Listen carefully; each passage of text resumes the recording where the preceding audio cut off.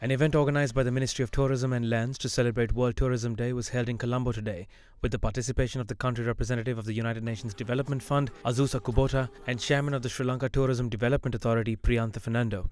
Everyone sees a lot of potential for the South Asian region, and it's up to all of us to help ourselves to the deserving share and place Sri Lanka on the global map.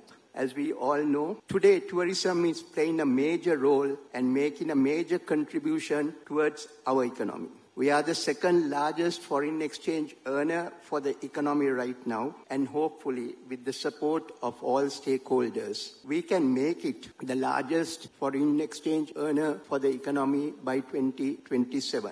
Looking at the targets that we have set for 2023, we are ahead of the targets. We have achieved 1 million tourists up to now, and also the target set of 1,550,000 will be superseded. Despite the recent successive challenges faced by the industry in Sri Lanka, starting from the devastating Easter Sunday attacks, the COVID-19 pandemic, to the economic crisis, I have to say, really the resilience that this tourism industry has demonstrated is remarkable. As the world embraces green thinking at this time of economic recovery efforts, the objective of the tourism sector development cannot simply about increasing the number of inbound tourists. It has to be about enhancing the experience through green lenses by promoting a responsible, eco-conscious paradigm for the sector and building a stronger eco-brand, green brand around the sustainable agenda for Sri Lanka. Speaking of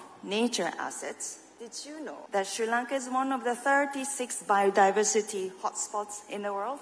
With its unique ecosystems and endemic flora and fauna. Sri Lanka's strength lies in its biodiversity, and should we lose it, we will lose the value of it, authenticity of it, and forever. Before too late, we must invest in biodiversity management, and in turn, the return on investments will be exponential and long-lasting. Wellness tourism in Sri Lanka could further be enhanced by leveraging the country's unique biodiversity and promoting its spice gardens and herbs to create awareness of authentic Ayurvedic treatments, healthy Sri Lankan cuisine, and its associated health benefits, and all the smiles you receive here in Sri Lanka. And these nature-based assets can shape and drive the rebranding of Sri Lankan tourism if they are coupled with progressive and innovative green investments. Our first involvement in this sector started back in 2018, providing technical support to initiate the National Sustainable Tourism Certification Scheme under the Biodiversity Finance Initiative,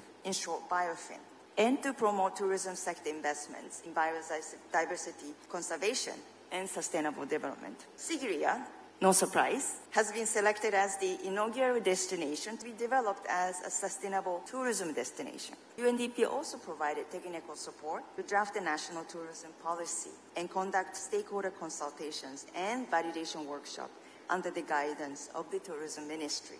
So it is truly our sincere hope that the policy will be fully adopted soon and implemented in the near future as a catalyst